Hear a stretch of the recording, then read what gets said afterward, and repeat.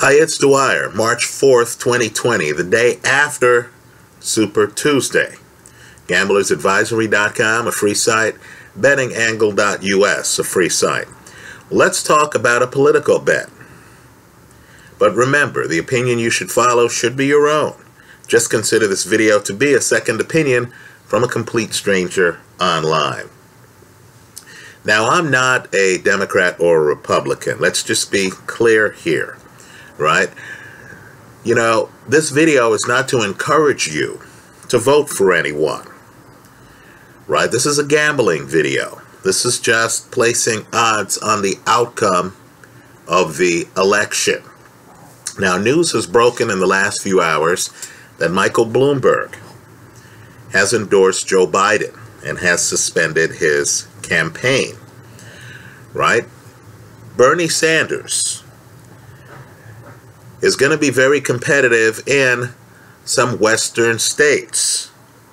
There's no question about it. I don't think people understand how progressive things have gotten out here on the West Coast. But if you look at the Super Tuesday vote totals, and they're surprising to me. I thought Elizabeth Warren would do a lot better. But if you look at the Super Tuesday vote totals, and if you look at the totals received by Michael Bloomberg, who finishes third in several states, and Joe Biden, right? If you combine those two, because in my opinion, it's very unlikely that someone who would vote for Michael Bloomberg would then pivot and have Bernie Sanders as their second choice. Then you'll see that Biden right now, who already has more delegates than Bernie Sanders, right? Biden, who won the state of Texas. This is with Bloomberg in the race. Joe Biden right now, with Pete Buttigieg's endorsement, with Amy Klobuchar's endorsement, with Michael Bloomberg's endorsement, clearly has the inside track. Dare I say, the path to the Democratic nomination. Right? Bernie looks great now. As the moderate Democratic vote coalesces, I believe Bernie's going to fall off. Right? I think you can draw a correlation between stock market performance, and it's an inverse correlation, and Bernie Sanders' success in Democratic primaries. You have a lot of people out there who are very concerned about the idea of a socialist becoming president of the United States. So right now there is a play. And I'll admit I'm surprised by it. I thought Joe was mortally wounded. I believe I made an earlier video here early on where I thought Elizabeth Warren was a good bet at 10-1 to win the Democratic Party nomination. But the way it looks right now, I believe at plus 175. Let me repeat that. At plus 175. Those are the odds being offered. Joe Biden represents compelling value as a candidate to win the presidency. Right? Let's just do the math quickly. Understand that the Democrats and the Republicans, when we get to the party nominees, right, neither party is going to be or should be a greater than 60% favorite to win the Oval Office. Understand, Donald Trump lost the popular vote in 2016, right? He won the vote that mattered, the Electoral College, but he lost the popular vote. Now that was before the coronavirus. That was before all of these negative yielding international bonds.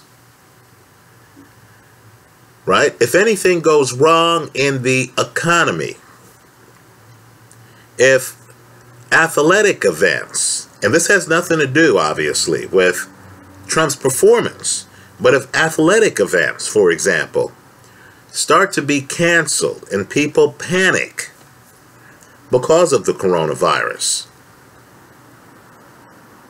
if you have issues with the stock market, understand, there are business cycles. Sooner or later, the business cycle ends. You also have a coronavirus that's disrupted a lot of supply chains.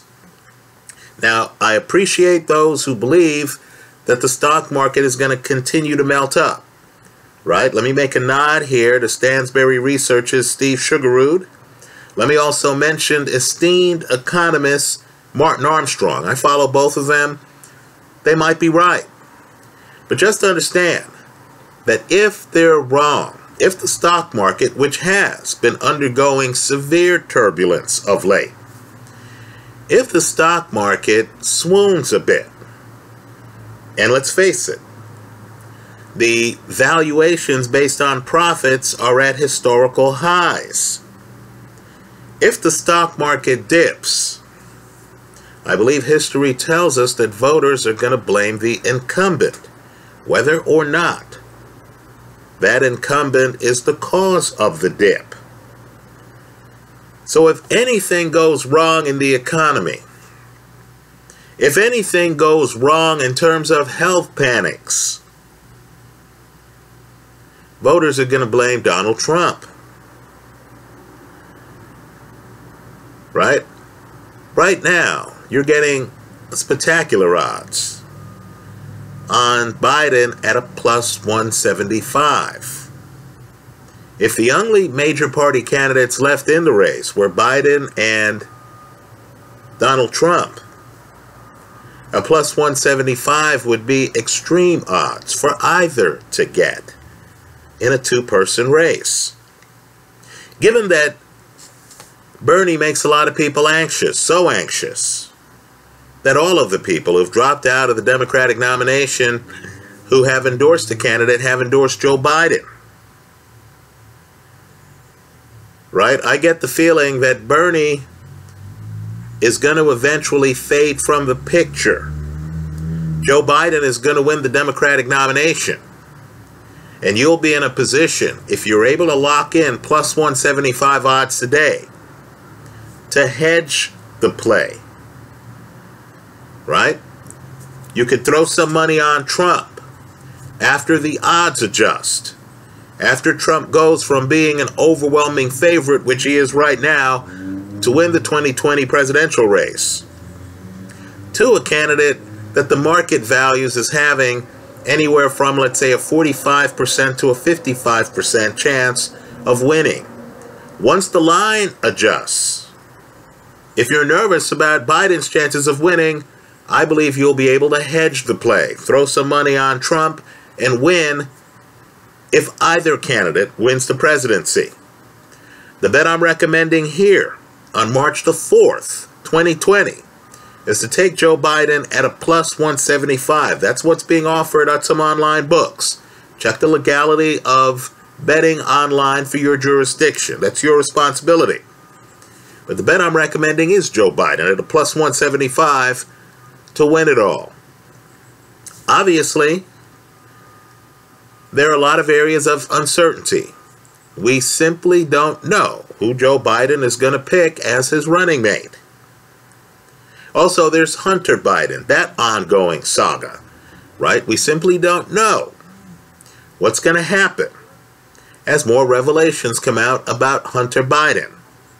My point to you is at a plus 175, you're being compensated for the risks. Understand, it's a plus 75 on someone who right now is the front runner to be a major party presidential nominee.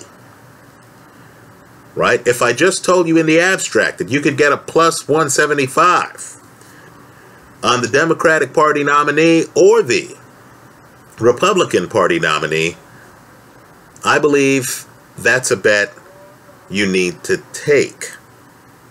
Right? They're telling you that if the race happened 2.75 times,